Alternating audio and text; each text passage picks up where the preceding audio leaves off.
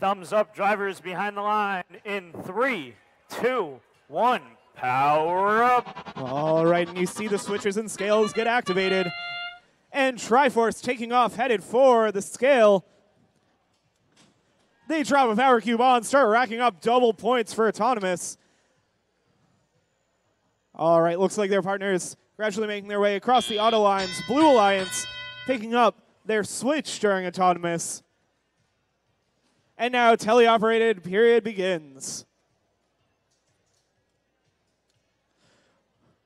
Looks like the Mechanical Mustangs loaded up with the power cube. See if they can drop that off into their switch.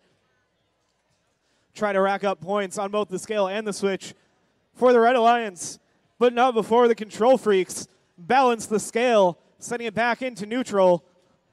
But now Triforce looking to offset that, but they drop the power cube.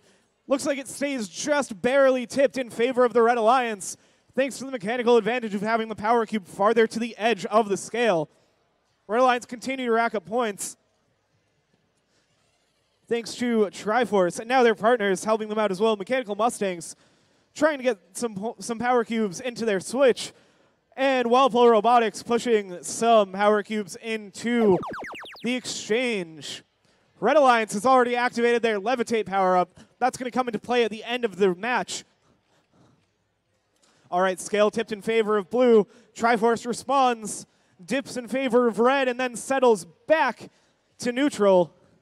Mechanical Mustangs looking to pick up a power cube from the portal. Meanwhile, 57-35, the Control Freaks getting control of the scale back for the Blue Alliance. Blue Alliance also have been loading up their vault, see if they can get some levitation.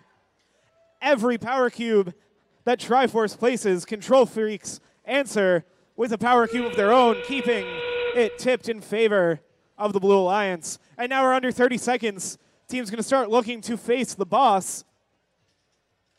Blue Alliance continuing to try to load power cubes into the exchange, see if they can get a free levitate to help their alliance face the boss. That's the Screaming Eagles looking to do so. They finish filling the vault with 5 seconds left. Now team's going to start getting into position onto the platform as time expires.